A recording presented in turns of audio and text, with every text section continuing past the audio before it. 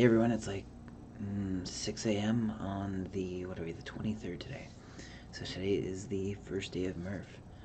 So yesterday was a long drive. It took me almost 12 hours to get to Goshen. And when I got here, some of the other makers were hanging out in the lobby. And so I got to meet some of them and see a few of the projects that they were putting up. And there's a lot of really impressive stuff that's going to be there. So it's pretty exciting.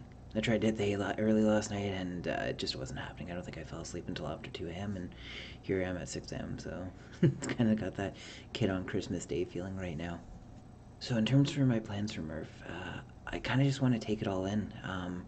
I brought my 3D printed arcade cabinet, and I've got the entire thing rigged up to a battery bank. This Aki one here, it's like 20,000 milliamps, so it should get between 8 and 10 hours off of this battery. So if you see me walking around with the arcade cabinet and you want to give it a shot for a couple of minutes, then let me know and I'll try and find a table to set it down on, and yeah, you can give it a shot. Otherwise, if you see me walking around, I do have a backpack that's gonna have a bunch of maker coins in it, as well as some print and play stickers. So if you want one of those, just let me know. You're welcome to them. I did bring a couple of printers with me. I wasn't planning to set them up at the event, but we'll see how that goes as the next couple of days progress. So I brought the Cherry because I had a lot of people that were interested in seeing it in terms of other makers. So it may end up on a table, it may not.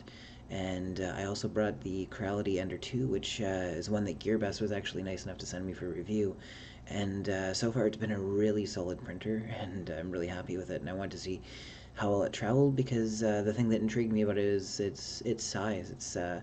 It's pretty small, but it's got a decent sized build volume. It's like 6 inches by 6 inches by 8 inches, or 150 by 150 by 200.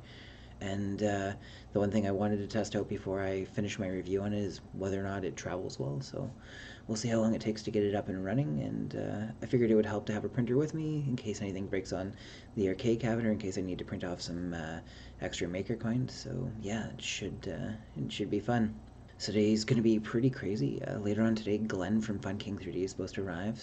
So is Chris Riley from Chris's Basement, and Colin from Colin Make Stuff. So I know that I talked a bit with Chris about doing a live stream while we're here, and I think that's going to happen. It'll be probably a late night live stream, either tonight or tomorrow night, but it should be a lot of fun. I know that all of us doing our live streams, they usually end up being a lot of fun, a lot of joking and stuff in chat, so I can just imagine how that's going to be with all of us in the same room. So yeah, let me know in the comments below if you're going to be at MRRF this weekend. I'm trying to be a little bit quiet because obviously there's a lot of people in the hotel that are still sleeping, but yeah, let me know down below. And yeah, I'm gonna try my best to record some footage while I'm here.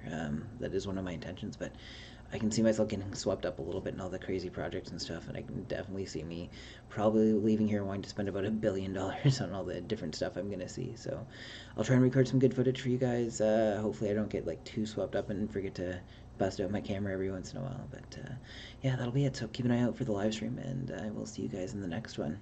Alrighty, bye for now.